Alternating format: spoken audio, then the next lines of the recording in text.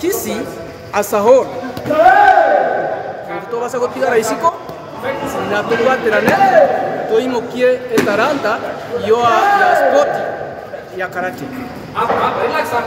Ndio mkonyo kwa sababu bana na mkonyo hivi ndio ndio tukubira tia direct kata kwa ndege misikali mbiga ne iri tukumeke lakini okonyora ndo bibwa wana kata kwa ndege misiko tokonyora tuwate mechande mengi asa okonyora ibintu binge bunebe ne binge bya wana asa obwenye kirogo ndo ndo kiro matanga ko kya kemo 2500 eyo konyora moto ngata konyora wana kanyenge ndege 2500 eyo for me ngata kwa is much expensive. One soon, like 2 months from now, ndo wate game mari Mombasa mapo. Game mwe kande kitawea ndapa zaidi ya 15.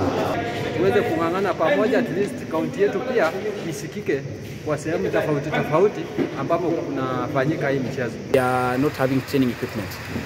The training equipment starts from the uniform that we put on, the karate gi or dogi. We need it so that we are able to train with it. We need the karate mat. You can see that today we are training with our shoes because the floors are very rough.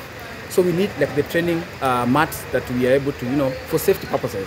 We need the hand mitts, okay? We need so many training equipment. So those are challenges that we pass through.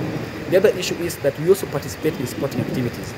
And so most of the time we fail to get sponsorships. So this are called upon even the stakeholders outside there. One of them being the county government and also the corporate society, to be able to see us as a club that can also be part of whatever they are doing, so that we can make this visible and also support the community.